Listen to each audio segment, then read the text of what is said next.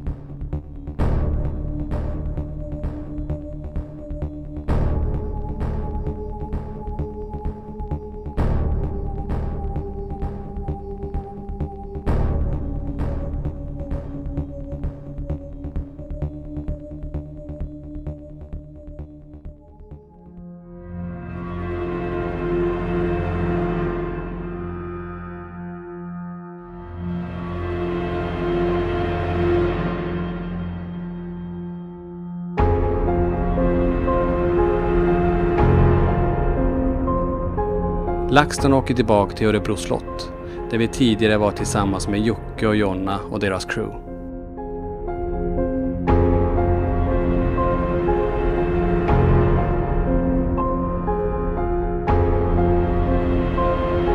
Den gången fick vi inte riktigt den responsen vi hoppades på, så förväntningarna var stora om att slottet denna gång skulle visa upp den aktivitet som många berättat om.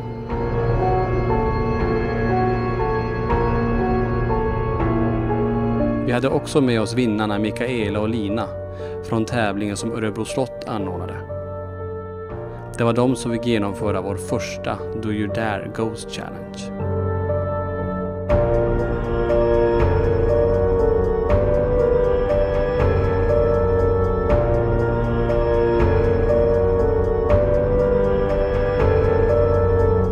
Vi kommer att undersöka samma delar av slottet som tidigare.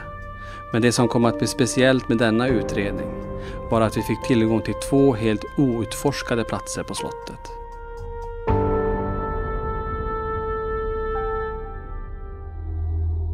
Den ena kallas för källarvalvet och som fortfarande är under en arkeologisk undersökning. Och den andra är lika skrämmande som den låter, nämligen tortyrkammaren, som har ett mörkt förflutet som många inte talar högt om. Vi mötte upp Johanna som jobbar som projektledare för visningsverksamheten på slottet. Johanna tog oss både till källarvalvet och till tortyrkammaren. Vi träffade också Robin som kom att berätta om vad som hänt på vinden vid 2 olika tillfällen. Det där är ju liksom en av tortyrkamrarna.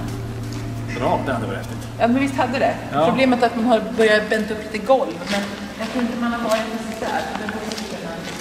Det är så häftigt, för precis här bakom har man bänt upp golv och hittat ett gammalt stengolv från 1500-talet som man inte visste fanns där. Så nu håller man också på liksom, och försöker lista ut vad skjutsingen, vad det har varit. Liksom. Så det händer saker. Här kan man gå in handhållet. Här känns ju riktigt bara att stå här. Ja, jag fick lite så här. Eller hur? Vad tyst det var. Ja. Coolt här. Ja, och här liksom håller man ju då på som sagt och schaktar ut massor med teknik och sånt.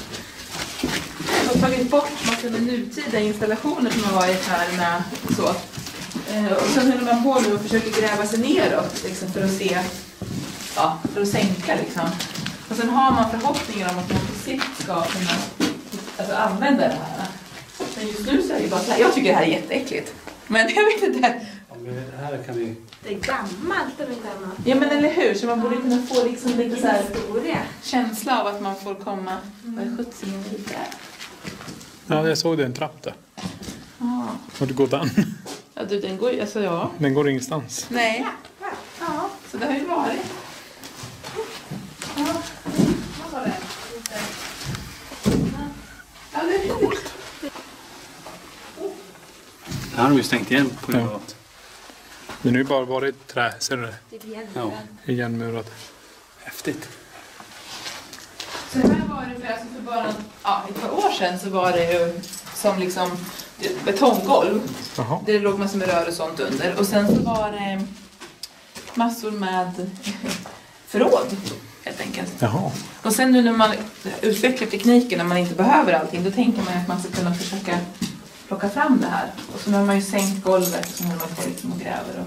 Just det. Så man har ju hittat massor med rester och alltså, så glasspår bland annat och kanonkulor och liknande här. Alltså. Och även så tegelstenar där man kan se tassavtryck och så man har hittat en hel del saker här också. Spännande. Så jag bara tänker att det här är verkligen någonting som ingen annan har varit i. Ja, det måste vi undersöka. Byggarbetarna. Så här känns det som att det skulle vara lite häftigt. Men det är bara byggarbetare som är här nere nu. Det är ingen sån här arkitekt för att leta detaljer av... Arkeologer när man schaktar ut jorden. De är med dig? Ja, okay. De är ju här på kontrast och så, men de är ju inte liksom här dagligen. Nej. Utan det är ju byggarbetarna som är. Men jag tänker just... Och vad gjorde man här? Fångarna. Man hade ju 2 tortyrkammare och det här är en av dem. Vad gjorde man här med en av dem? Hur funkar det tortyren? Ja, alltså det finns inte jättemycket dokumenterat från tortyrkammarna på Örebro Slott. Okay. Vilket vi antar egentligen har att göra med att man kanske redan då förstod att det här inte var någonting man var stolt över. Nej. Den enda liksom, tortyrhistorien som finns nedskriven det är om Petrus Petrusa som då varit anklagad för att ha varit... han sägs då liksom ha konspirerat emot kungen och sen så ska man bland annat då ha varit katolik, vilket ju inte var okej för kungen. Man skulle vara protestant. Och det var alltså Karl IX då, eller Karl som var kung. Och då sägs det då att han skulle bli tidtagen då använde man rådbråkning. Alltså att man hamrade sönder ben för ben i hans kropp. För att få honom att erkänna. Och sen så lyckades man ju inte med det. Så till slut då så ska man ha öppnat upp hans bröstkorg och tagit ut hans hjärta och lagt det då i hans mun. Och sen så tog han ju så. Och det kanske... Ja, alltså det hände ju i någon av tortyrkammarna här på slottet. Så det här är ju en av dem. Sen om det var det. Vad hette han sa du? Petrus? Petrus Petrusa. På 90-talet då får man lite pengar hit här till slottet. Och då är det dags att uppgradera. Man ska installera ett nytt ventilationssystem. Och det är de här rören som vi ser här precis bredvid mig. Och då man installerar det här systemet då är det första gången som man är här uppe och bygger sen hertig Karls ombyggnation. Och detta är på 1600-talet. Det brukar hända saker då man är och renoverar på gamla platser för då stör man deras vila. Och det är det som sker här också. Själva installationen utav systemet det går bra. Men sista dagen då är han som är ansvarig för att installera systemet här. Han är själv och det är egentligen bara dags att kolla så att allting funkar. Han går runt lite här på slottet och mäter temperaturerna och i ett av rummen här då är det lite kallt. Så han får komma upp hit här på vinden. Och här får han börja justera med inställningarna till ventilationssystemet. Så han ställer sig vid ett skåp som finns precis här bakom. Och där börjar han fixa och se till att allting blir bra. Och under tiden som han står där själv en kväll så berättar han att han plötsligt får en väldigt stark känsla av att vara iakttagen. Han upplever att någon bara stirrar honom i nacken. Han kan inte skaka av det här så han bestämmer sig för att se sig om och han vänder sig om och precis här i hörnet här så berättar han att han ser som ett slags ansikte. Det här är ansiktet av en ung, attraktiv kvinna. Han blir också förvånad över vad det är han ser så han slutar upp med det han gör och så går han närmare och närmare. Och när han till slut är så pass nära att han bara kan sträcka fram handen och röra vid det här ansiktet och känner han hur hela kroppen stelnar till. Varenda muskel fryser. Och plötsligt så börjar det här ansiktet förändras. Det går från en ung, attraktiv kvinna till en äldre och äldre dam. Det ljusa håret det blir vitare och vitare tills dess att det är helt vitt och stripigt. Huden den blir äldre och äldre tills dess att den börjar spricka upp. Likaså läpparna krackelerar så det kommer blod. Ögonen blir tommare och tommare och till slut är det bara 2 svarta ögonhålor kvar. Och ur munnen så faller tänderna.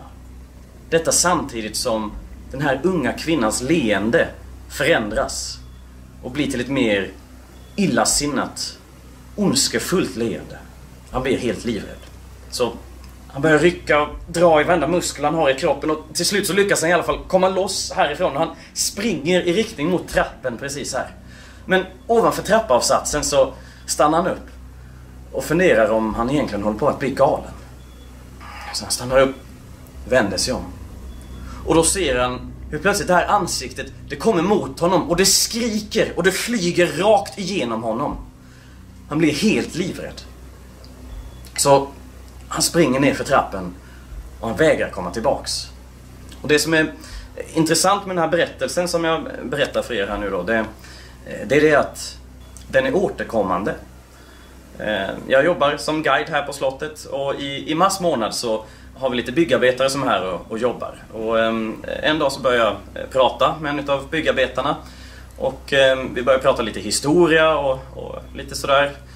Och sen så efter ett tag så avbryter han mig och så säger han: ja förresten du, har ni spöken här på slottet? Brukar ni prata om spöken? Ja, jo det gör vi. Ja, och så säger han: ja men förresten, har du hört talas om ansiktet på vinden eller? Ja, jo men det har jag.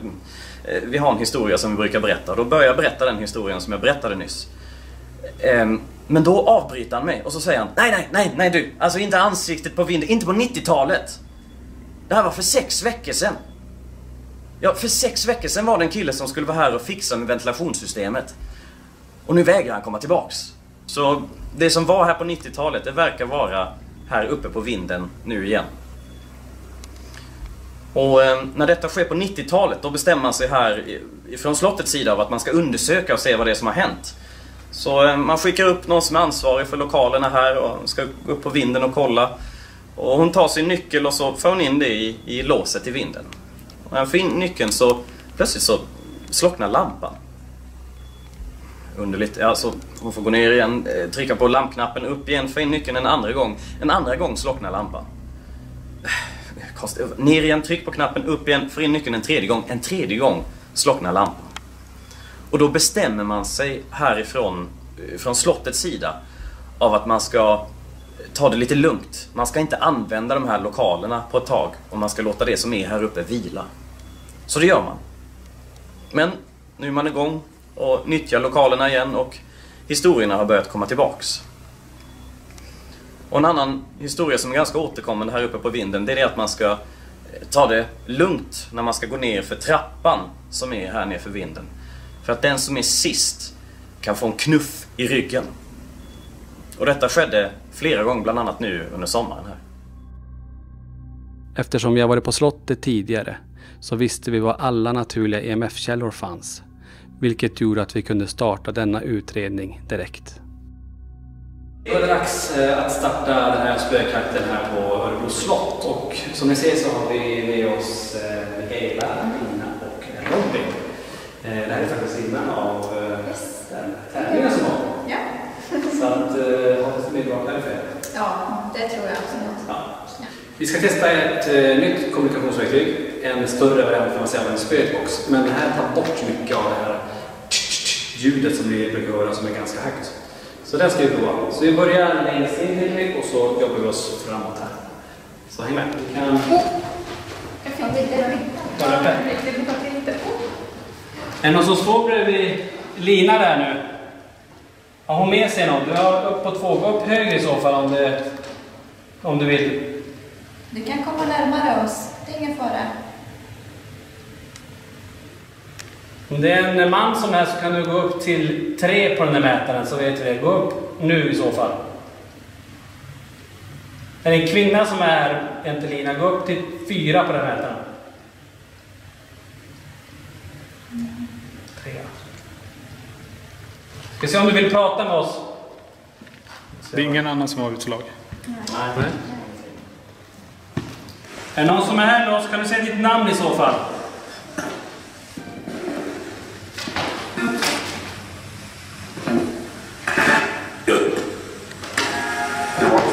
Kan du säga ditt namn högt och tydligt en gång?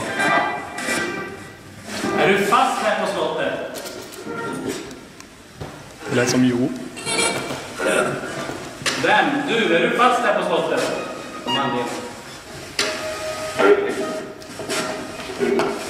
Det får du jättegärna göra. Du får även prata med oss om du vill.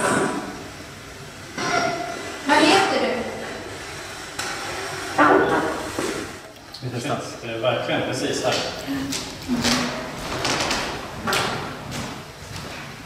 Ni alla har.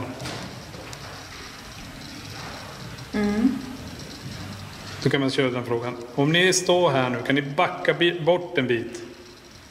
Så de här slutar.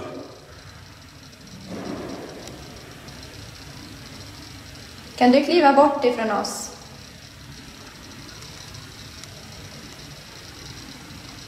Placera ut en periscope på bord också. Vi kör med PS7 här, testar vi. Stäng den här Tony en gång. De har det är som en rund cirkel med energi här. Runt här, ja. Ser vi. Som en pelare precis här. Vet du om någonting speciellt har varit just här? Okay. Ja, eller det som jag har hört, det har att göra med hissen här borta.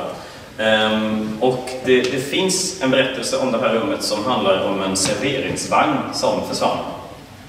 Och när man kategoriserar spöken, då finns det, man brukar säga att det finns olika typer.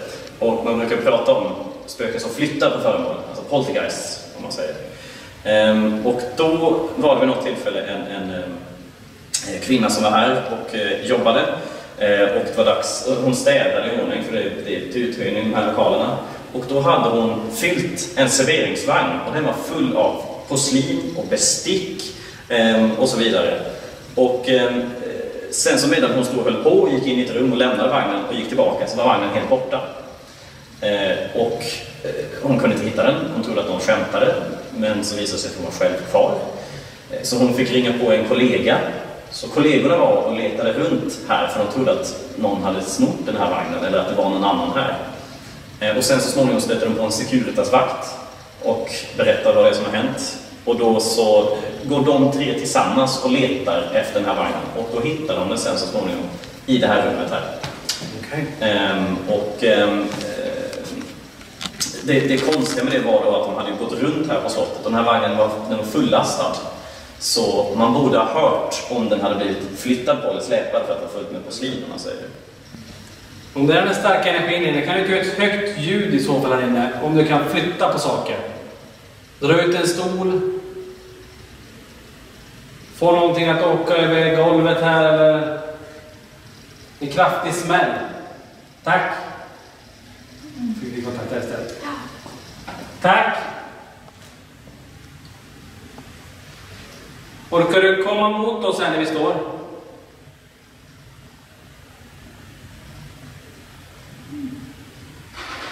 Vem har vi här nu?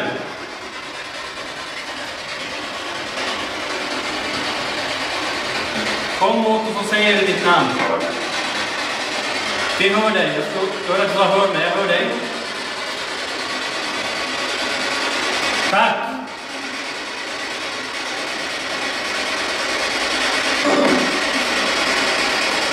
Mätarna är på vad bra.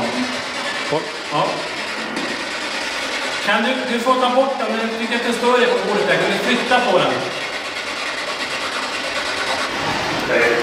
Hej. I mina lurar lät som hej då.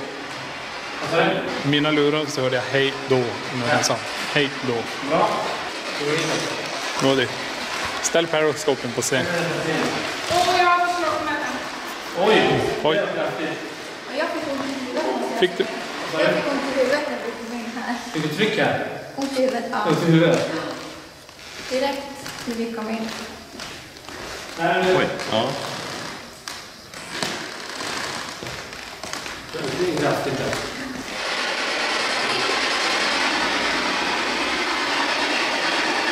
Är det bara mätare? Ljudfenomen emellan.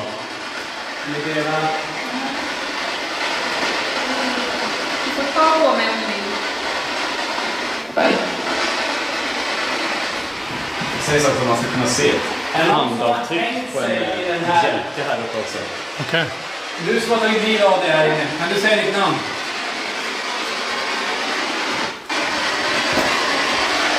Ditt för- och efternamn.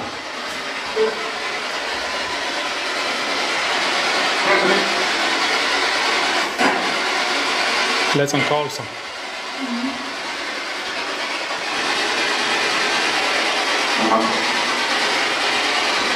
Sista chansen att få någon att flytta på sig. Kan du gå ut?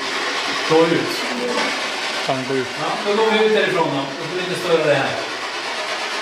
Om du vill så får du följa efter oss till knappen här. Men det var ganska kraftigt att gå ut.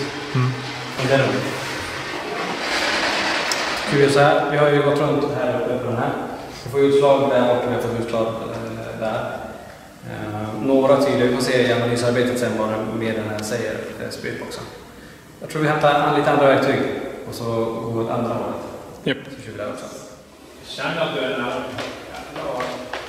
Statisk på höger sida. Du står på det här, du måste vara på höger sida. Ska vi prova för en mätande hjälp för att se om vi får något utslag på mätande också. Ja, det har vi. Känner det är som statiskt på mina ben. Bra, du har kommit hit. Så vinddrag kallt. Ser du någon skillnad på fliren? Ser du någon värmeskillnad? Nej, ingenting. Jag tar några bilder också. Det är det vi känner av här. Jag känner ju det på, jag får säga, statiska laddningar på armarna, alltså håret och benen. Och man känner på olika sidor, det är som att det går runt. Det var ju där först. Sen gick det runt hit. Och sen försvinner det. Så säger jag, kom hit igen så. För du verkar ju vara rätt intelligent.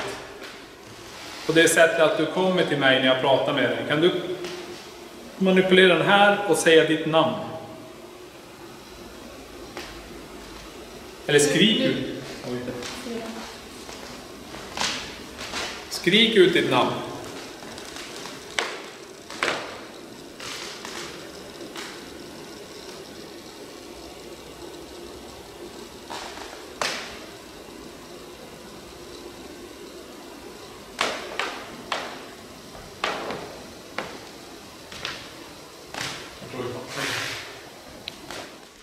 Nu ska vi då och dela upp oss. Vi är utomhus. Jag och Sofia ska ta tortyrkammaren. Ja. Och Linda och Tony ska ta källarvalvet. Och sen har vi tillgång till fängelsehålan också. Så nu ska vi köra några sektioner och vi ska köra PMB, vi ska ha Periscope, vi har kommunikationsverktyg plus en ny sak som jag kommer till er så visar jag vad det är. En handhållen Kinect som vi ska testa där nere och se om vi kan få något som mappas där nere. Vi kommer sen byta, så Tony och Linda kommer gå över till tortyrkammaren och jag och Sofia går in i källarvalvet.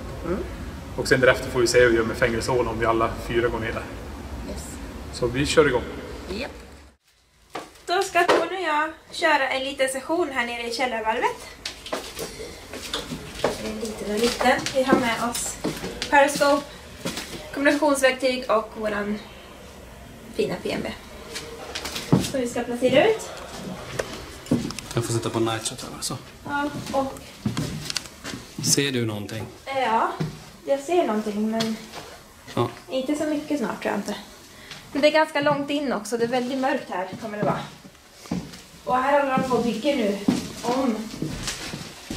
Och de sa väl att det blir väldigt... Alltså andar och sånt brukar inte tycka om när man stökar till liksom i deras hem kan man säga. Så jag tror att det är väldigt... Oj. Ja, det är väl mer aktivitet än vanligt har de väl sagt här. Vet du vad det var här? Var här de hade hittat något gammalt stengolv eller? Från 1500-talet. Ja.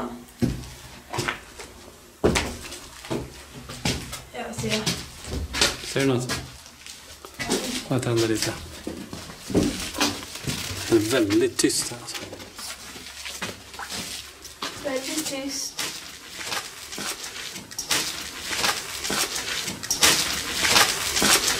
Vi sätter väl en PNB. Det är sand på botten. Eller på... Jo, det är sand. Håller på G. Var ska vi ställa den här nu då? Kolla den gamla trappen där. Ja, den är häftig. Ska man ställa... Den där.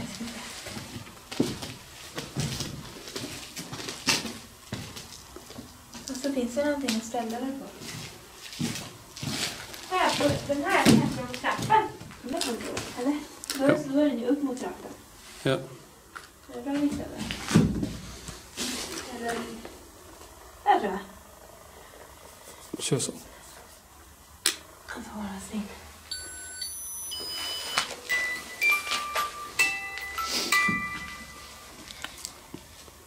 Jag har nog insekt på min nacke. Va?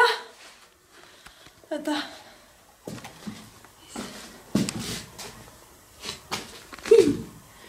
Nej. Det är som någon som kliar som någon som kliar nacken. Man skiter det. Nu är vi här inne i tortyrkammaren.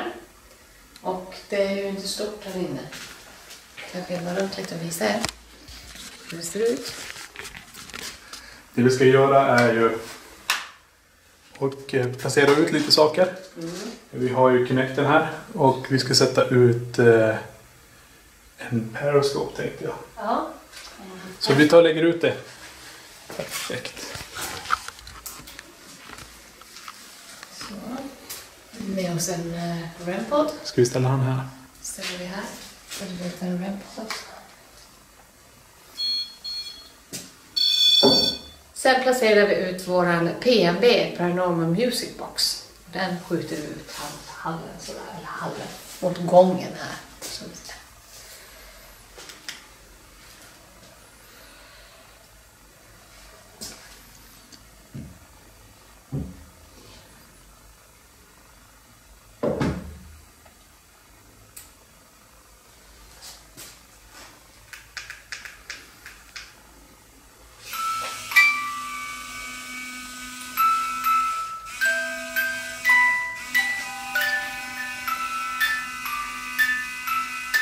Det betyder, det jag såg här precis, det var 2 streckfigurer. Nej.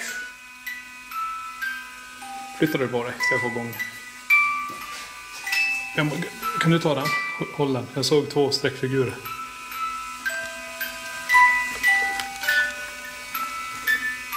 Visa er igen. Men den startade upp på de streckfigurerna. Så jag tror vi måste starta om den. Ja. Den tog sensorn på den. Ja.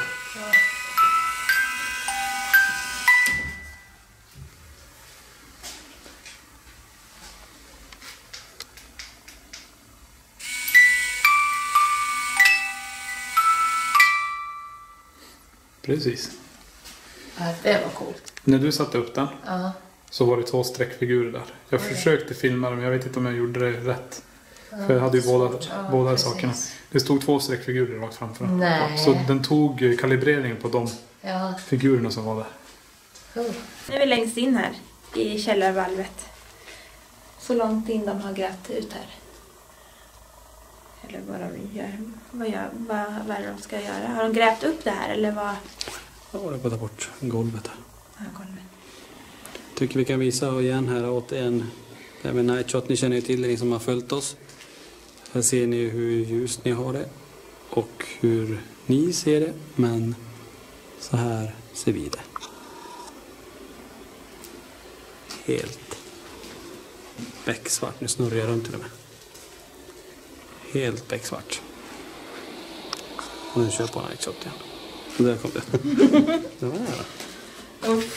Det är verkligen mörkt här. Och tyst. Okej, kolla, vi kan prova så här. Är det någon som är här med oss? Snygg orb. Ja, vart någonstans? Där du tittar. Bakom mig? Ja. Varför kände jag att jag bara ville titta bakom mig? Cool, på sidan det kom upp. Tack för det. Var det så det som jag tittade på den, eller? Mm. Kan du gå förbi den där speldosan på golvet där? Så kommer vi höra dig.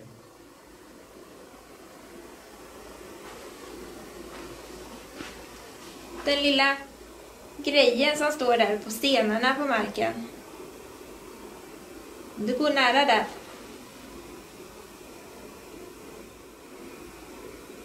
Svårt med zoomen här alltså. Jag vet, den där Jag håller på att zooma ur. Det är någonting med den där. Jag provar filma bakom bara. Nu står vi i det här rummet. Väldigt mörkt här.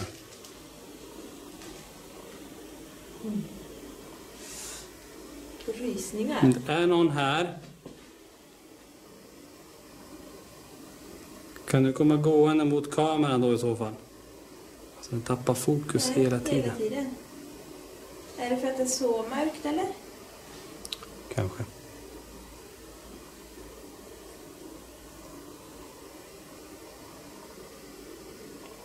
Om det är någon här, kan du kika fram bakom muren där borta? Står ju på en plats där man har grävt upp och hittat ett golv från 1500-talet. Kanske någon vill berätta vad som har hänt här nere. Berätta någon historia. Vad den där trappan är till exempel.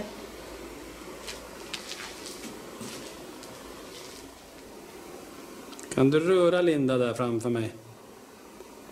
Knacka henne på axeln. Eller gör ett högt ljud här nere.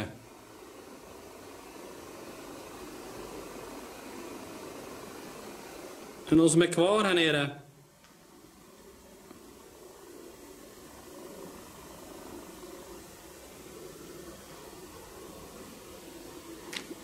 Ljud.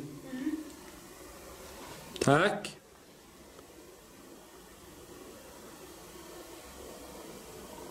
Tack så mycket.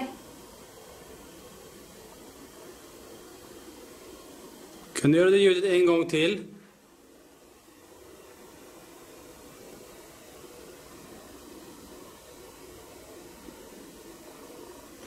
Kan du ställa dig där istället? Va? Ställ dig där borta istället. I ingången där. Ja, här.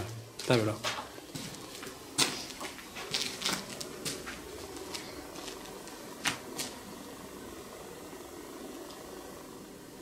Ingen som är med oss här. Det känns kallare helt plötsligt. Kan du kika upp bakom Linda så jag ser dig i så fall? Tack. Vem är här med oss? Vem är du?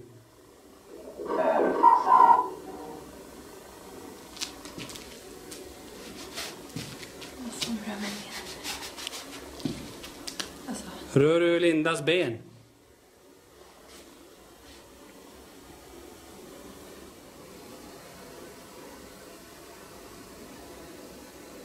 Kan du ge ett högt ljud här inne för oss? Vi är på en väldigt gammal plats här.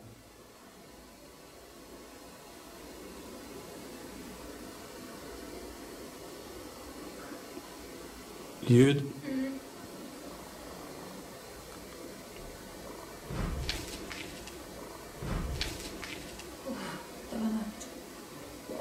Besöka mig. Ja, vi besöker dig. Får vi besöka dig?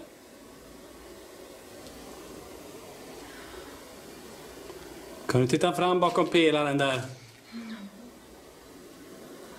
Så kommer jag se dig.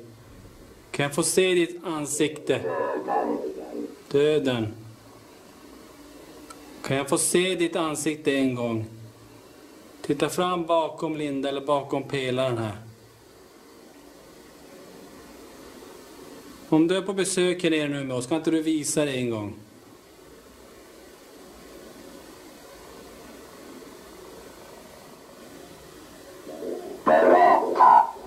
Ja, du kan berätta vad du vill. Kanske berätta om något har hänt här. Vad det här rummet var till för. Vad som har hänt dig.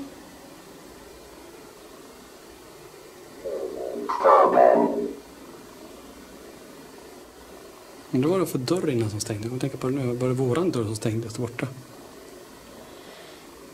Den skulle ju inte stängas. Nej, vi får kolla det om den stängs sen.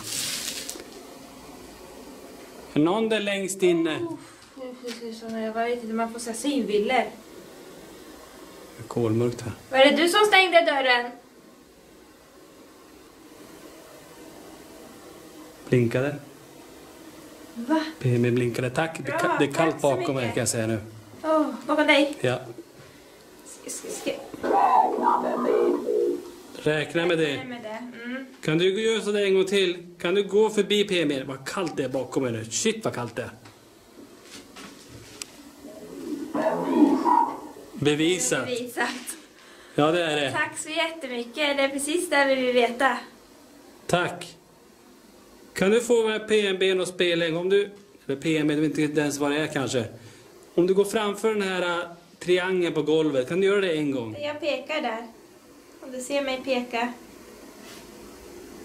En svart liten grej på en liten sten där. Om du går nära den, runt omkring den, så kommer den blinka eller spela. Vi placerar ut lite instrument. Vi har en periscope. Vi har 2 MF-mätare. 3 till och med. Vi har en REM-podd och vi har vår PMB. Och nu ska vi ta och försöka kommunicera. Om det är någon här som vill prata med oss så har du chansen nu. Jag heter Sofia och här borta har vi Niklas.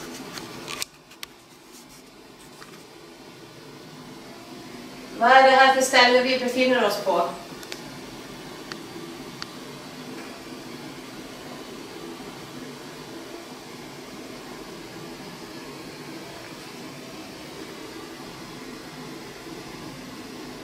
Så kom in i det här rummet. Jag vet att det är ett hemskt rum. Om det är någon som har gått bort här inne, kom in till oss och berätta din historia.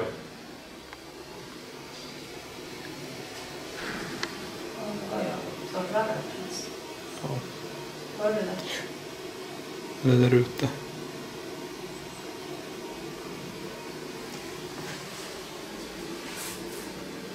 Jag kom fram här och ser det lyser lite lampor här och där. Om du går tillräckligt nära dem så lyser de upp lite mera.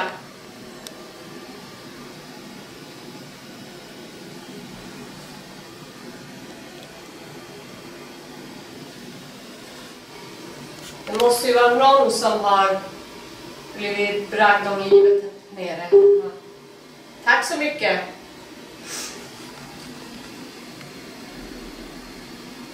Jag var ute och rasslar. Jag hör det också.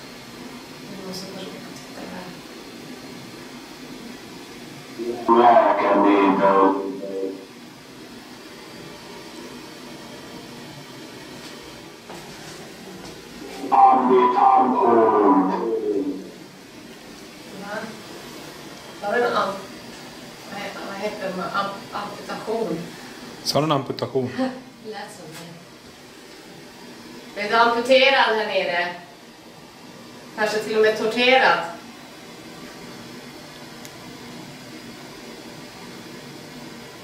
Vad kallas det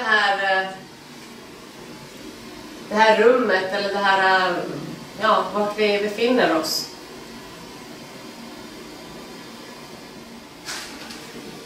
Kan du berätta för oss vad som har hänt här nere? Vi försöker se dig. Vart står du? Vart är du någonstans?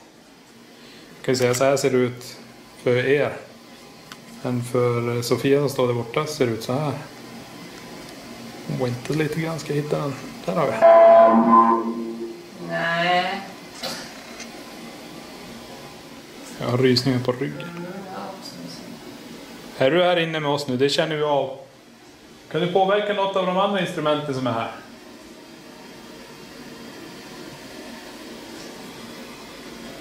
Gå nära någon av de här lamporna så blinkar de till en gång till.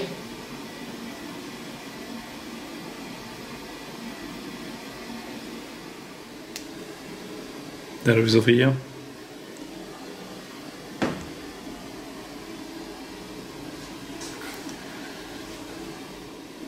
Som jag har förstått det så har det här varit en ganska hemsk plats. Och det är jättehemskt det som har hänt här inne. Kom fram till mig här nu och prata med mig.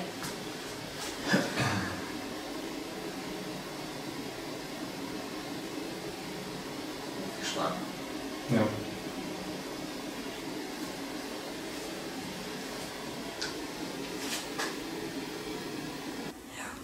Nu blinkar den. Tack. Tack. Fick du med det? Ja. Kan du göra det en gång till? Kan du få den att spela för mig? Jag vet inte varför det är suddigt hela tiden. Står du framför kameran?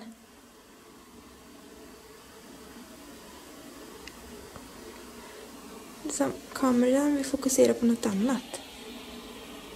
Kan du få den att spela en sväng? Få den där som är på marken här och spela. Gå förbi den bara. Det är som något kommer i vägen hela tiden framför kameran. Ja. Det kommer och går. Där har vi inte hållit på innan. Det försvann det helt. Nu är det. Är det bra nu? Ja. Kan du ställa dig framför den svarta saker på marken där? Om du är här inne med oss nu. Det var någon som passerar kameran där lite också. Har du?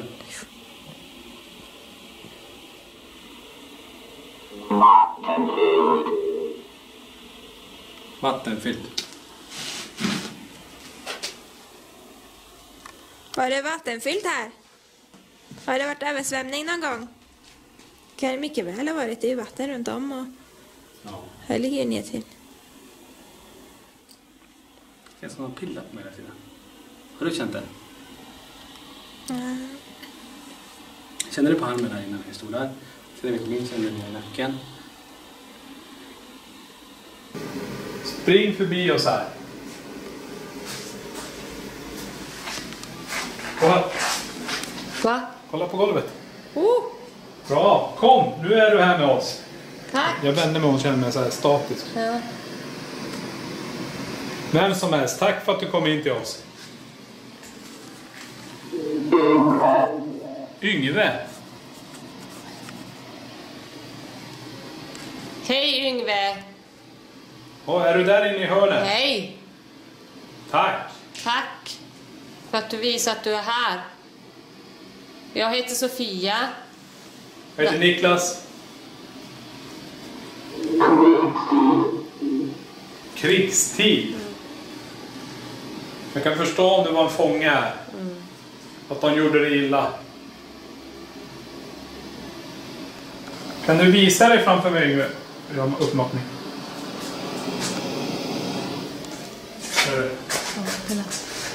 Är det du, Yngve, som står där? Jag ser att din arm bara hänger. Förstfödde. Kolla armen. Armen hänger. Ja. Och nu lossar den andra armen. Och nu, kolla hela kroppen. Vi ser dig, Yngve. Vi tycker synd om dig, det som händer dig. Men tack för att du visar dig för oss. Tid.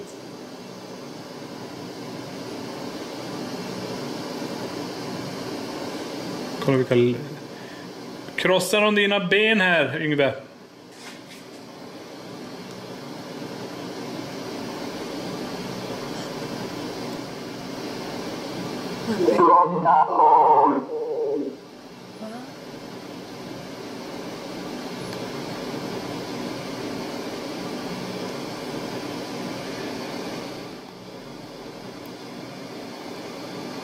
Tack Yngve, för vi får se det här nu. Vi har en uppmappning på dig. Mörkare. Mörkare.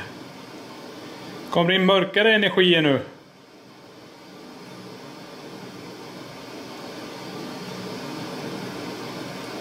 Du var ganska lång, tror jag. Ja. Den är till vänster om pelaren här, till min vänster. Den håller på att modifieras. Oj. Uff, läskigt. Åh. Nej. Vilket håll. Vilket håll. Så han det. Ja, så stack han. Åh. Tack Yngve. Gud, det där var creepigt. Det var creepigt, men det är lite tung att hålla den här. Och precis när den försvann så kändes det som ett grysningar i hela kroppen. Tack Yngve! Tack Yngve för att du visar dig för oss.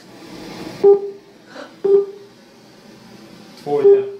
3. Nu är den stark. Om du är så stark. Har du haft något med Yngve? Krig. Krig igen. Vi har haft någon som säger armé till oss. Vi har haft krigstid, eller vad var det? Krigstid var det. Ja. Och nu säger du krig. Du kan förstå att ni har varit fångar här. Kan du säga ditt namn?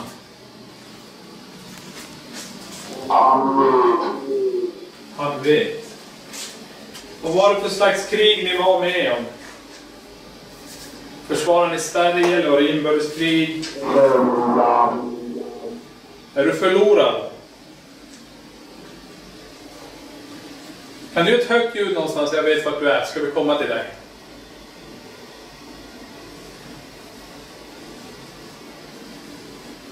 Kan du komma in hit i rummet och ställa dig framför mig med den här pricken här på golvet? Den som lyser, den är lampan. Det är ingen eld eller någonting, det är bara en vanlig lampa.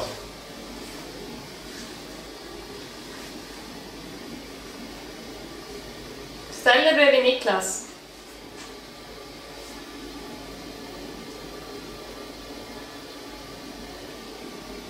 Kan du röra med mig? Hjälp, vänta. Den försvann. Jag fattar inte vad det är så. Hörde inte vad den sa nu. Jag mappade upp någonting bredvid dig. Okej. Jag har pratat med Yngve, jag har sett Yngve. Som var med i krigstid och han var förstfödd där. I det här rummet måste det finnas någon väldigt mörk energi. Inget snack om saken, för det hände sådana hemska saker i det här rummet.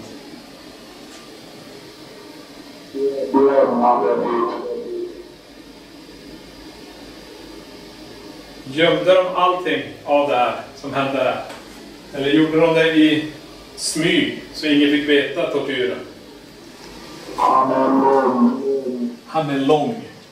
Ja, det kan man ju minst sagt säga. Det var precis det jag sa till Yngve. Du ser lång ut. På Kinecten så var du väldigt, väldigt lång. Vi såg dina armar hänga. Så de måste ha gjort det väldigt, väldigt illa här, Yngve.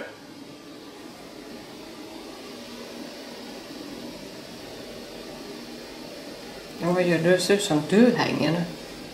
Men gud, ser ut som att... Åh! Fy bubblan! Nu mappar den inte upp dig. Nu mappar den upp någonting bredvid, men det, alltså, det på båda. Dels på den skärmen som du står på och den andra. Det är som att någon står och klättrar på dig. Jajamän! Vi har periskop, men nu har vi aktivitet på allting här. Den är, oj, vilken långis! Åh herregud! Periskopen lyser på mig också. Ja, jag kan inte ta upp kameran här nu tyvärr. Jag måste ha med det här. Det är någon som är väldigt lång bredvid dig. Ja. Väldigt lång och det är nästan så att han får ducka. Ja, för det var det han sa, han är lång. Och han står bredvid mig. Ja, han står bredvid dig nu. Han står bredvid dig nu. Och jag vet inte, nu försvann han. Ja, ta kameran då på periskopet. Ja, periskopen går igång här på golvet. Jag går igång och sen han dyker upp bredvid mig. Jag måste ursäkta min filmning här, men jag har lite svårt att hålla. Tack. Nu stack den. Ja, tack. Så här var det väldigt mycket energi på ett vitt sätt. Som ni märker så är vi 2 stycken. Nu sköter Sofia allting. Hon kör handhålla Kinecten, hon kör kameran. Så det blir lite att vi inte kanske lyckas dokumentera allting. Men allt jag sa där, det var ju klockrent. Han sa han är lång, han dyker upp på Kinecten. Jag tror ni såg det. Ja. Sofia filmade det. Visserligen var vi i Night Vision. Vi får hoppas att det blir bild på det. Och sen drar periskopen och den pekar på mig. Drar den igång. Ja, det var coolt. Det var riktigt häftigt. Så tack Yngve och den långa som var här. Men nu tror jag det är dags att byta kanske, eller? Jag vet inte, jag ska försöka få dem att bara... Om ni går i korridoren där så kommer ni få en speldosa att börja spela. Det är en jättefin låt. Jättefin melodi.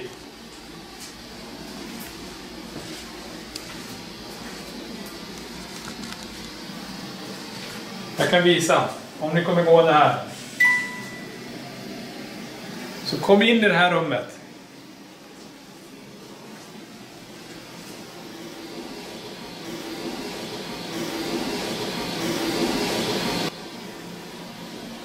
Ja, så att det försvann. Ja. Då går vi nu. Så får du prata med Niklas och Sofia, de kommer in. Verkligen häftig plats. Men kolla om dörren har smält igen då, eller? Ja, kolla. Det kan ju vara den här dörren där längre bort. Va? Ja, men den är ju igen. Fast den skulle ju vara öppen. Den här skulle ju vara öppen som vi sa innan. Och nu är den stängd. Så vi får kolla om det är han Robin som har stängt den guiden. För det är bara han som är här. Så är Nicke och Sofia i andra. Precis, men det var han som sa att den skulle vara öppen. Att vi skulle låta den vara öppen. Så det... vi får kolla det. För annars är det är bara vi här. Och det den här drogs igen. Var den vi hörde i så fall? Ja, det var den vi hade. Det är fan låst.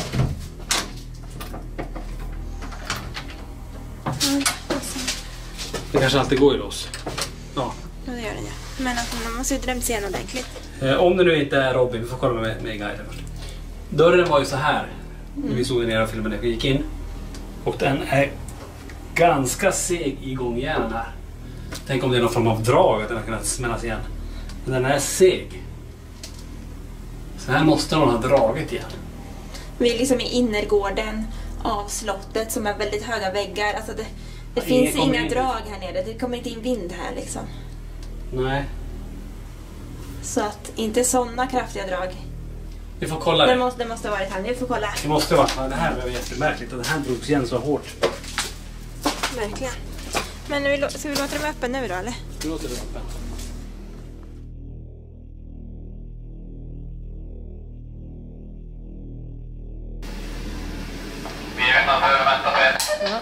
Ja, vi är klara. Yes. Nu ska vi byta. Nu är Tony och Linda de också klara borta.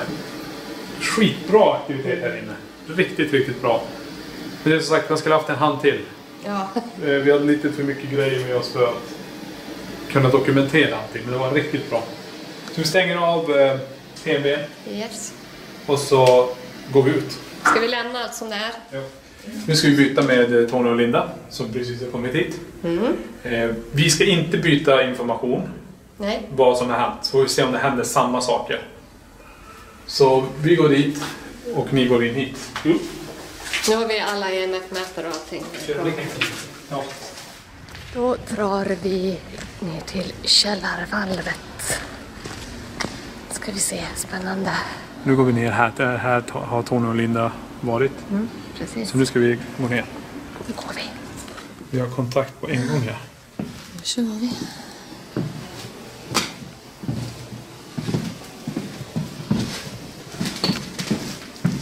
Nu är vi nere i källarvalvet och vi har kontakt redan. Så är den hungriga. Eller syndiga. Syndiga kanske. Kan du göra ett högt ljud här någonstans?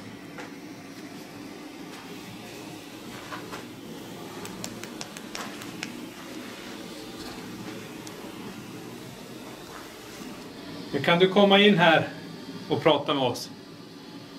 Ställa dig här någonstans emellan oss.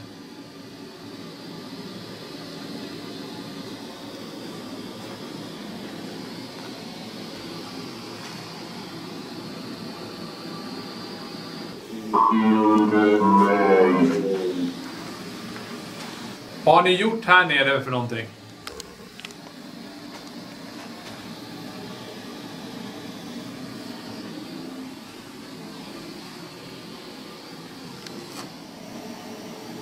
Kan du komma ner för den där gamla trappan som är här?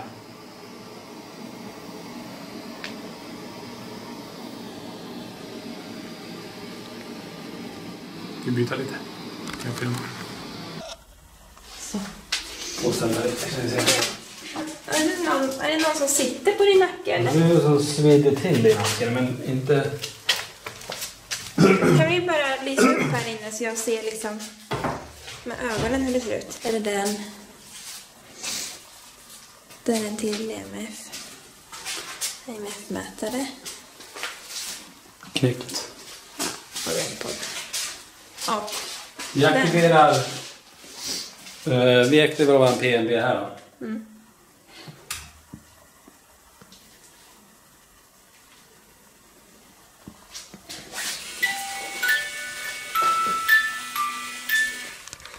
Är vi nere i tortyrkammaren.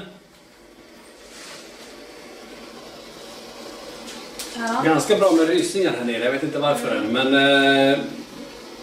Ganska instängt, trångt. ja. Litet fönster där. Väldigt tjocka väggar. Känns som... Ja. När var det? Tragisk historia på något sätt här nere. Ja, känns tungt här nere och... ja, håren på armarna. Jag kände. Kände du? Kallt. Det är kallt, kylig känsla här nere. Är det någon som har något att berätta till oss? Niklas och Sofia var här innan. Nu är det Tony och Linda, heter jag. Fliser. Jag tänker på den här ben, alltså, och knackar ju sönder ben på folk. Det var en han... Just det, var det han Petrosa. Han vart ju... man slog ju sönder, knäckte hans ben för ben. De torterade han så, ja. Att de knäckte hans ben för ben i kroppen. Stämmer det? Gud vad hemskt. Är det du som är här?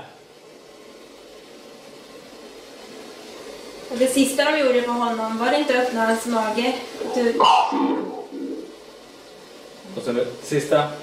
De gjorde öppna magen, tog ut hjärtat och stoppade i munnen. Känns som jag har beröring hela tiden när jag står. Sen vi gick därifrån. Ja, det var någon som pillar på mig hela tiden. Så här, lite så här, nej. Så här, typ lite så här. Överallt så här. Det känns som att du är... Vem är det som pillar på Tony?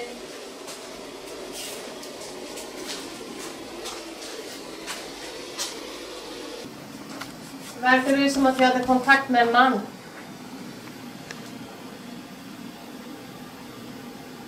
Det är jävligt mörkt här nere kan jag säga. Ja, jag kan stänga av. Extremt, det är helt svart.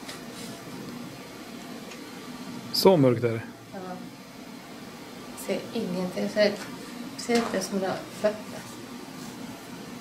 Nej, så där står du i bäckmörker. Jag förstår att du vill att jag ska vara nära. Kan du inte komma fram här och försöka, om du går här förbi den här gamla trappan eller vad det nu är, så kommer det spelas en liten sång.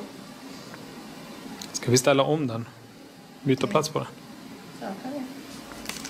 Det var ingen behaglig känsla att stå med ryggen mot den här väggen. Äckligt.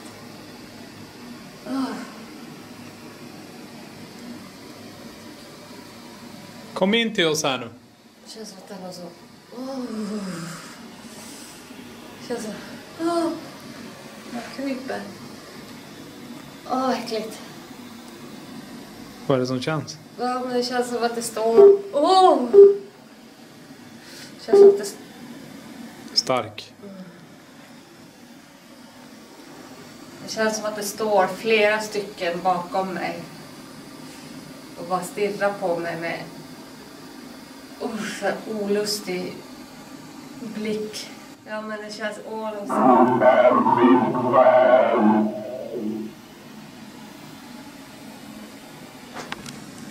Saren, hon är min vän. Jag fick bara sån där mental bild framför mig. Långa, eller så här smala. Riktigt så här... Fy! Och jag vill inte stå kvar här. Jo, stå ett tag till. Stå ett tag till. Du gör det jättebra. De är nästan, du vet, så här som utmärglade. Som bild fick jag. De bara står liksom. Det är så här. Hörde du vad han sa? Tyck. Nej, hon ser mig. Så den bilden du fick är ju korrekt.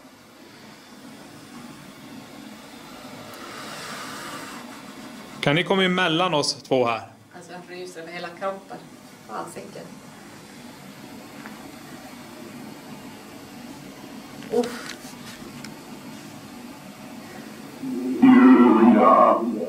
Julia. Julia är inte här. Vem var Julia?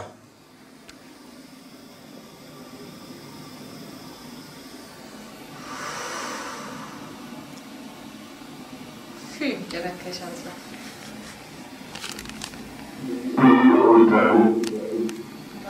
Bilden. Finns Julia på någon bild här i slottet? Är det det du kanske menar?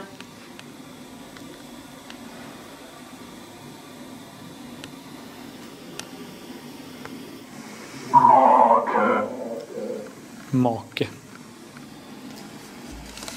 Var du Julias make? Är det det? Vad som Julia? Det känns inte som att du är ensam här nere. Ser du dem mentalt eller? Ja, alltså det... Kan du peka åt vilket håll? Men bakom mig. Bakom. Det är bakom. Ja.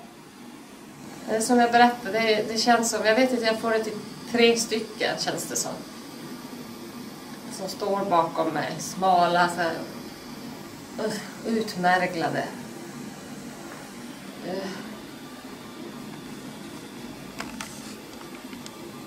Stripigt hår. Evighet. Då är ni fast där för evigt då.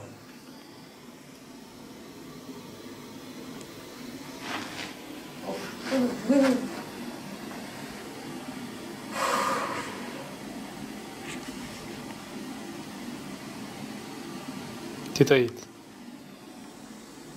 Bra. För en sekund sen såg ditt ansikte ut annorlunda ut. Det såg inte ut som du. Ska ni titta så eller? Nej, innan du tog upp handen.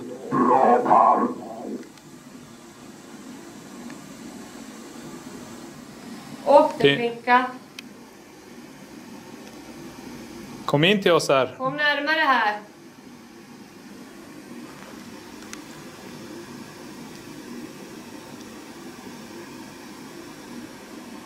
Förlåt att jag blev rädd. Ni vill säkert ingenting illa. Det var bara en obehaglig känsla. När man känner sig så där iakttagen i mörkret. Ni får jättegärna berätta vilka ni är. Eller vem du är.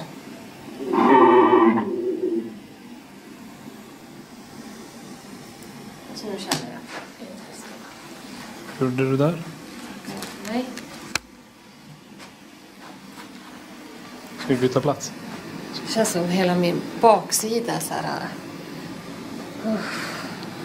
Konstigt. Du fick kontakt med någon bra? Fy. Ja, jag förstår att ni är vänliga. Eller att du är vänlig. Jag är också vänlig. Niklas är också vänlig. Ja, absolut. Vi kommer byta plats här nu, jag och Niklas.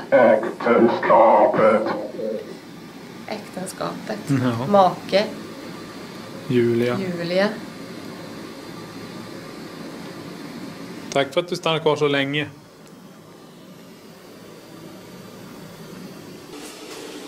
Om du vill så får du jättegärna visa dig nu.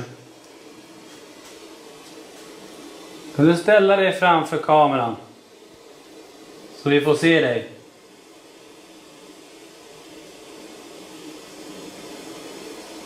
Ställ dig rakt framför oss bara.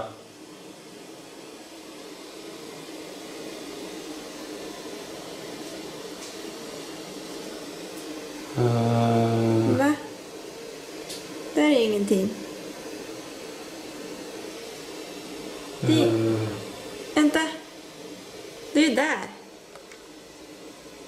Är det där? Vad är det du ser här? Jag funderar på var det där är någonstans.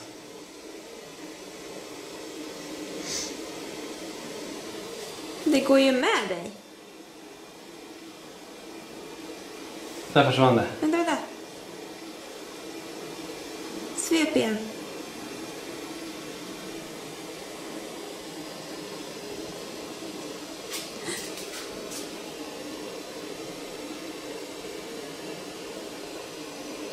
Det kommer inte tillbaka. Kan du som var där, kan du komma tillbaka en gång till? Du stod vid skåpet här. Det där var någonting. Den gick ju med också. Ja, han stod ju vid skåpet. Vid skåpet där hon. Vi såg dig. Är du fast här nere? Ska jag hålla den och filma? Och så går du framför lite så här då. Eller? Vänta. Va? Linda. Ja. Så fick vi Lindas namn precis. Hej. Kan någon komma och ställa sig jämte mig?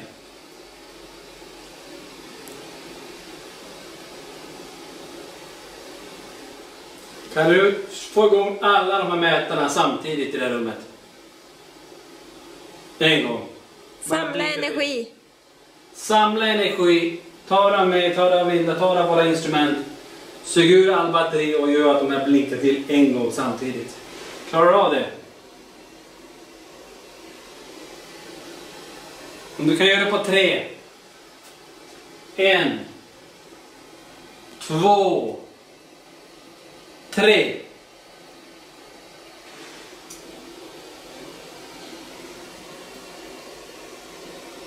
Eller om du går nära den här som ligger på golvet här. Det lyser upp lite ljusblått med lite pinnar ut. Ställ dig där en gång. Den någon bredvid dig nu. Va? Vänta nu. Till din höger. Ja. Ja, han står bredvid dig. Här. Som en liten. Ja, han sträcker sig mot dig. Vem är du? Det är kallt. Nej, andra handen. Här. Måste det bli kallt här? Är du här? Är han kvar? Jo, då står den där. Tack! Tack så mycket. Men gud! Nu försvann du, han är kvar.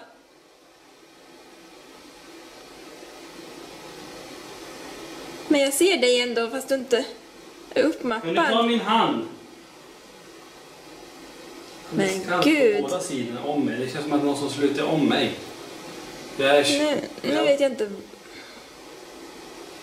Jättekallt bakom mig och jättekallt vid sidan om mig. Tack för att du försöker kommunicera och försöker visa dig. Kan du? Hänger. Känns som... Sparka med benen och... Det känns som att du pillar mig Men här. vad är det för något? Alltså det är ju ingenting där. Nu går den jättenära dig. Var? Typ under din arm. Nej, nu gick jag ifrån. Nu stack den bara. Fy vad äckligt. Jag måste kolla vad... Kan du komma tillbaka igen? Så jag ryser på armen. Tack för att du är här med oss. Och för att du ville visa dig. Tack så jättemycket för det. Tack så jättemycket. Kan någon av er komma hit och berätta vad som har hänt här nere? Vad finns det för historia här?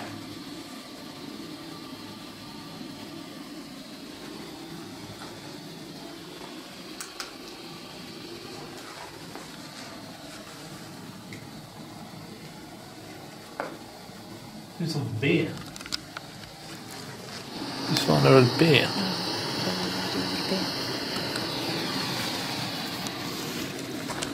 Men det rörde vid min fot när jag stod som kom på min fot. Parduk. Nej, det kändes som att det avtog. Blickar den igen. Det är en ben. Ta och lyssna av lite här inne. Kan du kasta någonting eller välta någonting? Eller knacka någonstans? Ljud. Ja. Det var väldigt lågt. Ja, det var någonting som föll. Tack!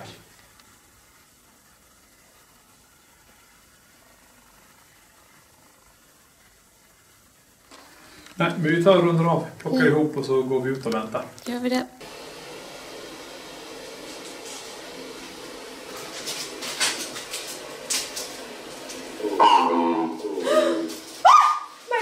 My god, din. Tack så mycket. Jag skulle precis ta upp den. Ryser. Tack så mycket. Vilka utslag där. Shit. Jag vågar inte titta där heller. Oh my god, jag ryser. Tack för de utslagen.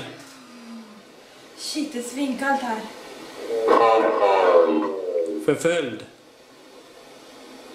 Batteriet dräneras på min kamera. Det är bara en plupp kvar. På den? Den gick från 3 till... Den gick från 3 till 1. Den dör snart, kameran. Nej. Snart. Men vi kör på till slutet här. Har du ficklampa? Ja.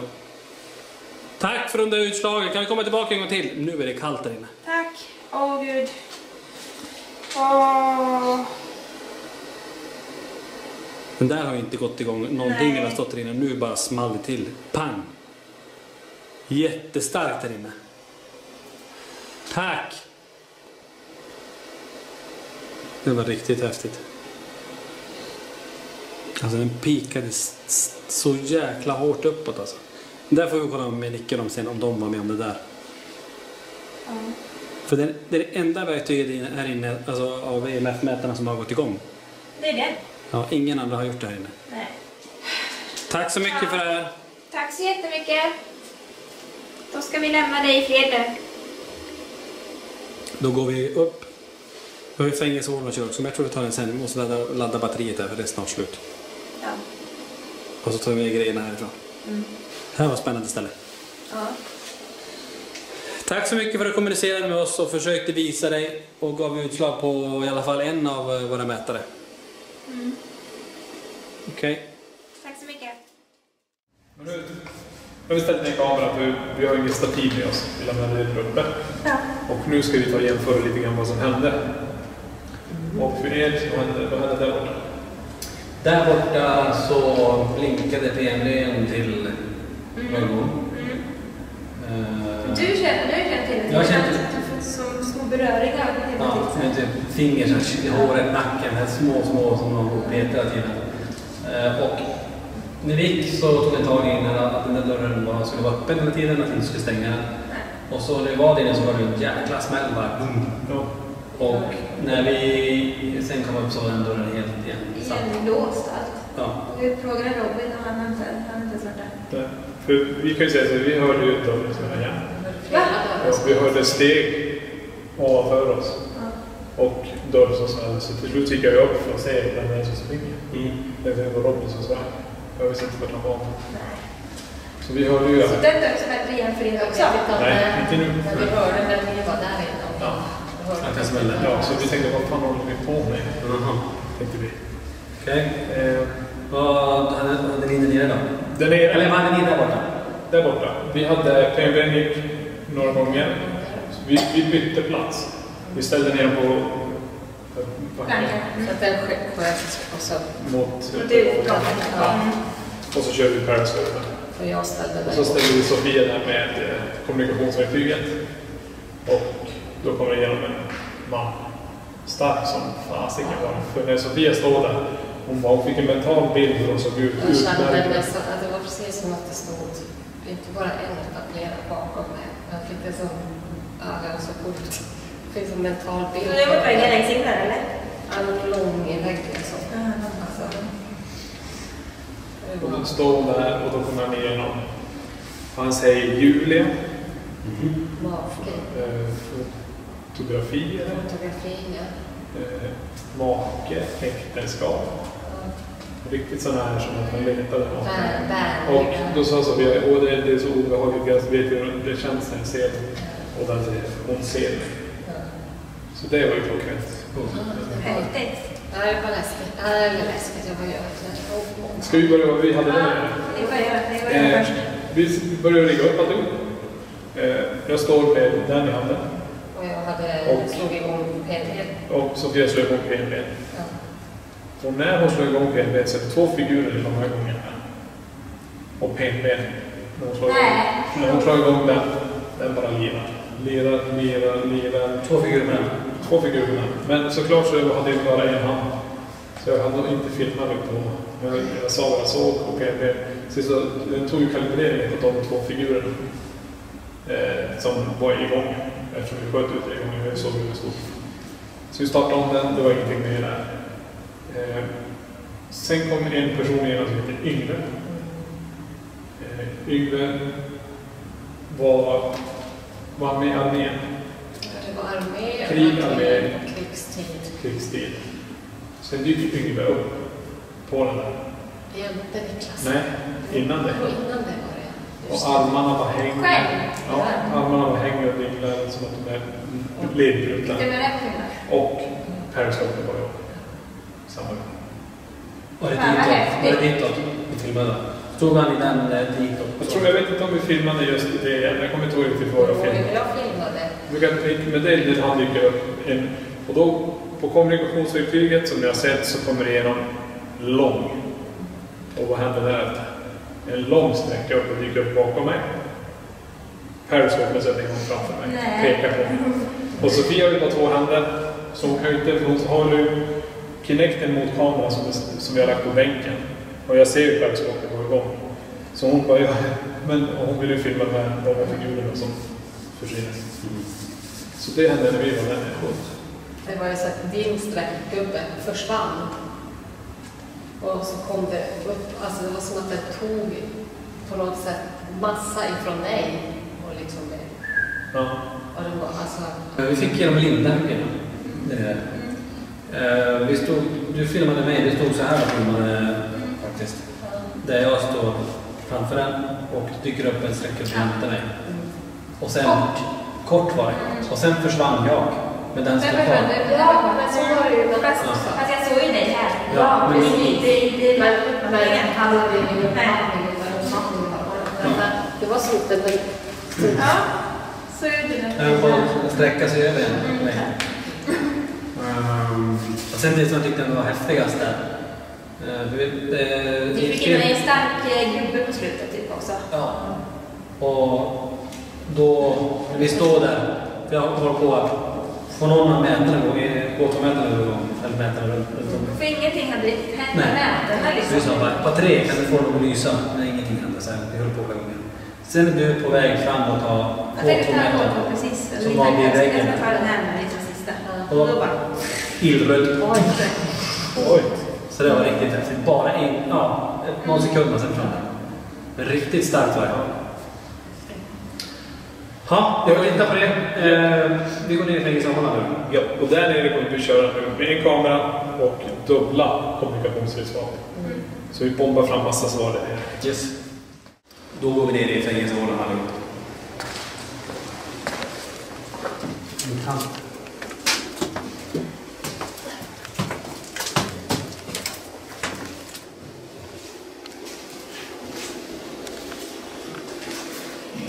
Lägg den där.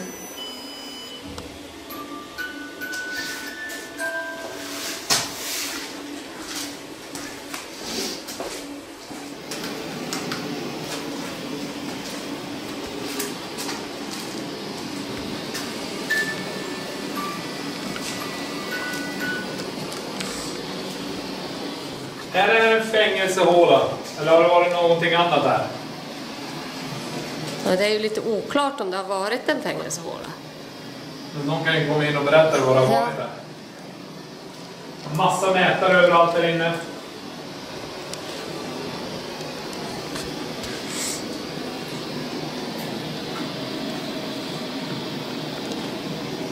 Men det är ett högt ljud här för oss. Eller kom gående i trappen här så kommer vi höra det på den här speldosan.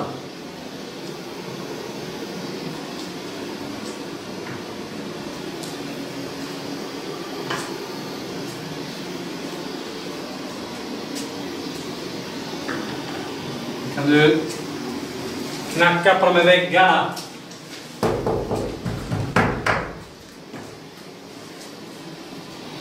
Nu finns det jättemånga mätare här i det här rummet. Kan du gå förbi alla de som de lyser upp en gång? Spring förbi oss. Eller knuffa ner dem från bänken.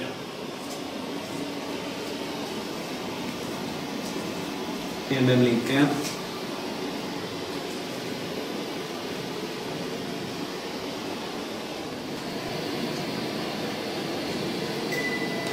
Tack. Tack så mycket. Kan du komma gående en gång till?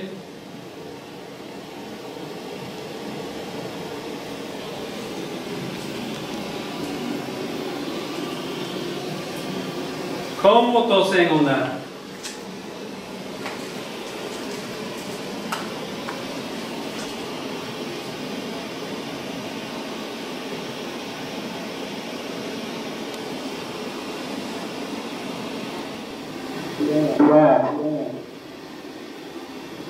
Rädd? Du behöver inte vara rädd. Du bara kom in hit. Vi har lagt ut massa lampor här som visar vart du ska gå. K2. Kolla, 2 stycken, inte där i mitten. Såg du det? Fan vad coolt. Jag har inte få med. Ja, där. Ja, de får ute på kanten, inte där i mitten. De gick igång. Ja, Hur mycket då? till 3. Tack så mycket. Vi såg att du gick förbi där nyss. Gå förbi dem igen. Det var lamporna jag pratade om. Där, tack. Där. Wow. Tack så mycket. Tack.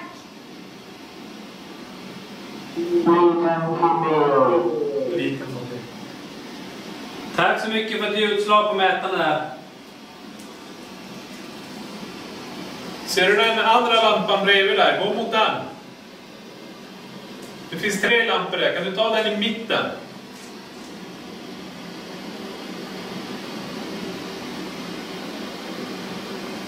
Ja, det var häftigt. Båda K2 på utsidan, men inte där i mitten. Det som är häftigt som man tittar på också, vi har ju lagt dem i linje från PNB, så det börjar spela där. Ja. Det tog det lite stund. Det är nästan i linje med de mätarna också. Jajamän. Så det var som ett stråk här i så fall. Om vi ser den andra när spöket har gått in och gått förbi. Tack så mycket. Det finns en stålgrej där borta som är gjord av järn. Om du rör vid den så kommer lampor också lysa.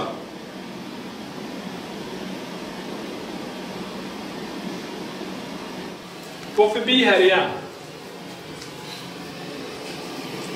Och ut genom dörren. Och tillbaka.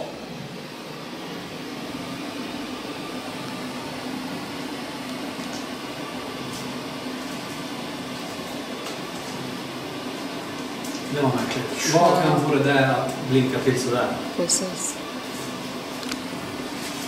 Det är synd att vi inte såg de 2 första, men de var yttre. Stod likadant till. Kort till 3, men ingenting i mitten.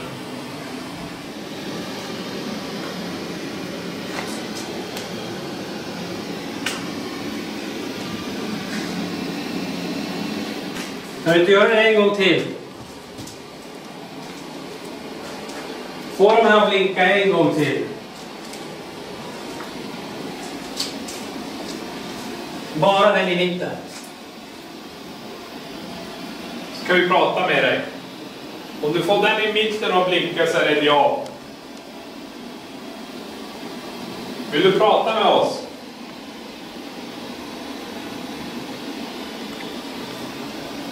Då packar vi ihop. Vi fick inte så mycket svar. Det var ju intressant det med K2-mätarna. Det var bra, för det är som sagt PME i linje med K2-mätarna. Och just som du sa Nika, de här får ju gå först. Och sen hade vi utslag på dem. Ja. Superbra. Tack så mycket. Tack så mycket. Tack, tack. Tack, tack. Tack. Precis när vi säger att vi ska packa ihop. Stänger du av de andra pågående? Ja. Tack så mycket.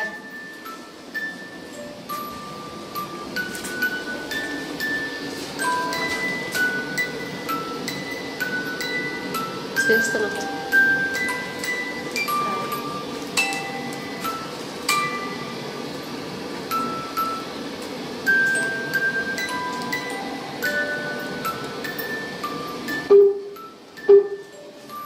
ta den här koden. Slå bort den här från min hand om du vill.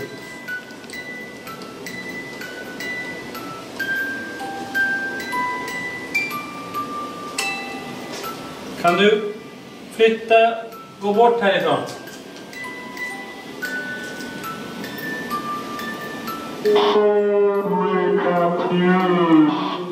Så mycket ljus. Det var långt. Så mycket ljud.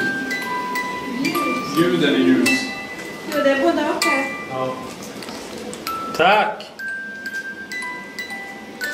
Jag spelar en låt för att du står framför den. Precis när vi skulle gå också. Det här var coolt. Bra, nu är ni två här inne, två olika individer. Kan ni komma in hit och prata med oss?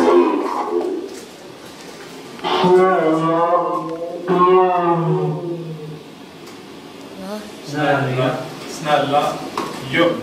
Eller glöm. Ja. Om du visar dig någonstans så vi kan se dig.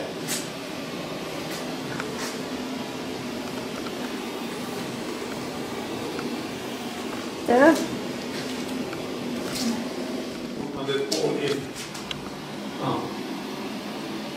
Kan du visa dig där inne så jag ser dig? Stoppa in ett finger.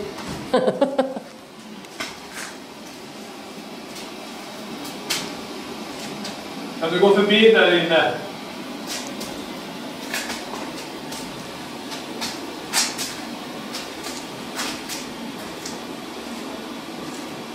Du står här, du har ett fönster.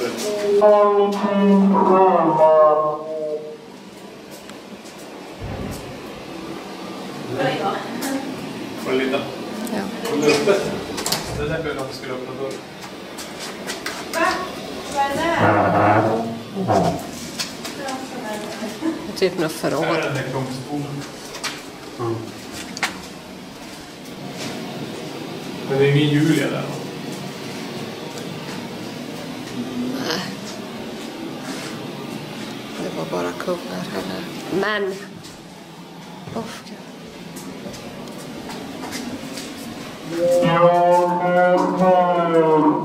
Kristina är givna. Jag är här. Här har vi Maria Eleonora.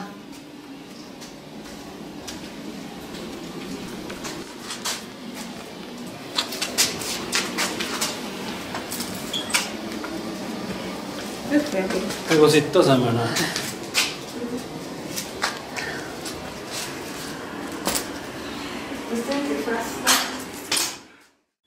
Då är jag och Niklas uppe på vinden. Det här är den sista sessionen vi kör. Vi har med oss lite kommunikationsverktyg. Den portabla knäkten. Vi har rem-podden där också. Och vi är övervakade av 2 kameror här nu. Så det här är den sista chansen för er att kommunicera med oss ikväll. Vi gör. Låter någon spela här. Jag står här med kameran. Nu går vi dit och sätter dig. Bredvid. Vänta lite grann. Nu sitter jag här. När man har sett ditt ansikte.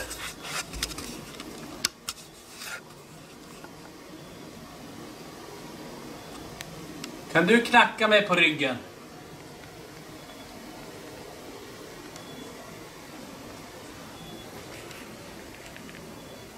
Kan du komma upp bakom mig så att vi ser dig?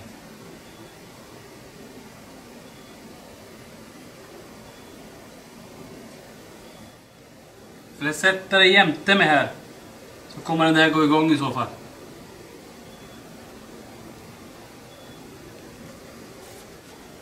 Finns det några barn som springer här på vinden?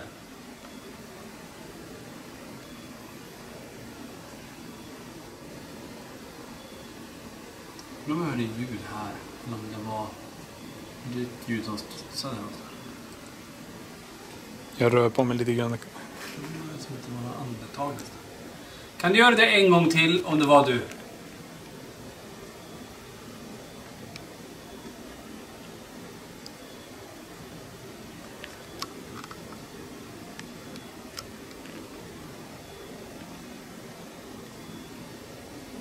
var ett ljusfenomen ovanför.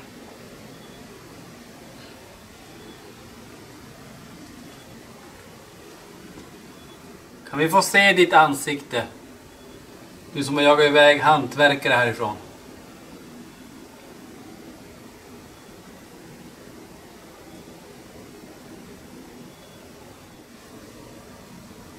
Säg ditt namn till mig. Kan du kasta någonting här inne?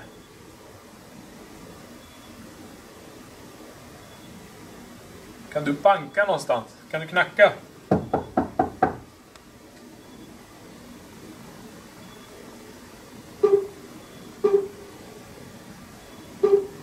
Stark. Tack.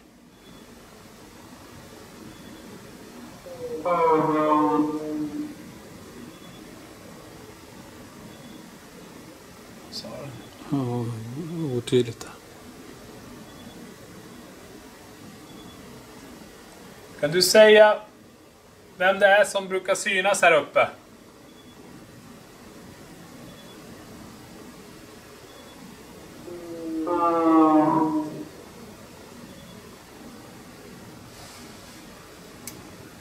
Kan du komma och gå förbi mig här och röra vid den här?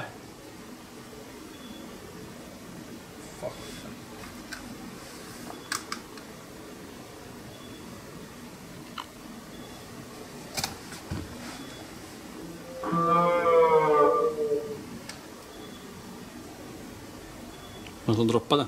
Nej, det var någonting som tog min hand. Tog han den?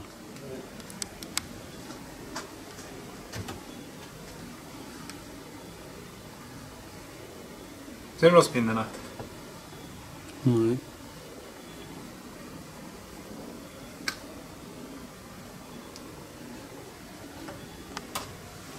Ta hans hand en gång till.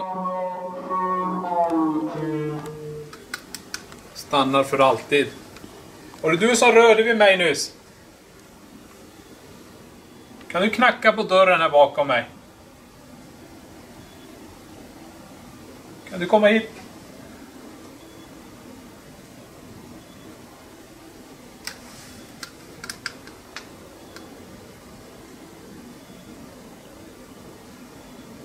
Jag sa precis att jag inte haft någon beröring överhuvudtaget, men nu var det igen. Det är små beröringar på.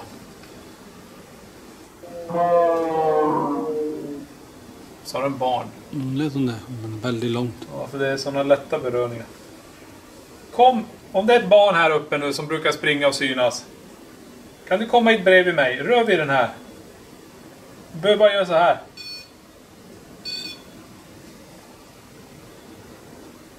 Sista chansen för dig att säga någonting till oss. Vi kommer åka härifrån snart. Är det någonting du vill hälsa någon?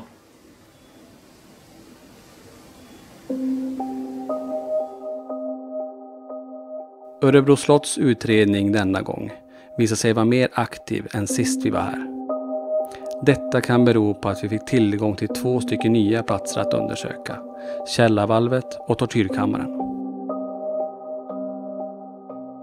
Starkaste upplevelsen härifrån kom att bli tortyrkammaren, där vi alla kände av en energi som på olika sätt försökte visa sig.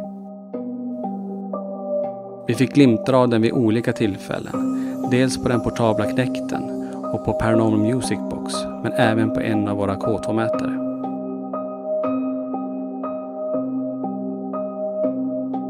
Vilka var det som Sofia kände av när de var nere i källarvalvet och som lämnade ett så starkt intryck att Sofia kunde beskriva dem?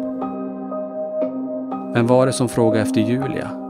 Och kan det vara så att Sofia påminner om den personen som energin frågade efter?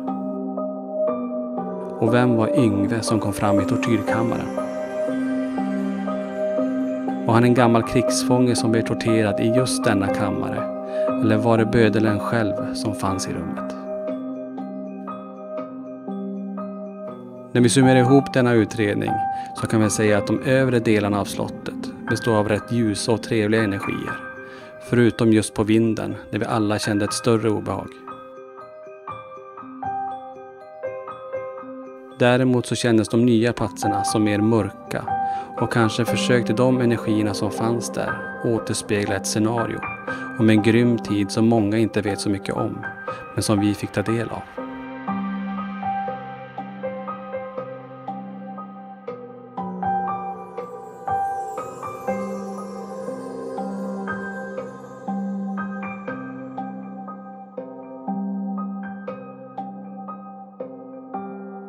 Örebro slott visar sig denna gång leva upp till sitt rykte om att vara ett slott där andarna fortfarande finns kvar.